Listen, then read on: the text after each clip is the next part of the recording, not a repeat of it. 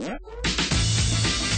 decided that Darcy broke the world record for bouncing last segment. Yes, thank you very much. It was very, very impressive. And a good workout. And we've decided your prize is a fruit bar.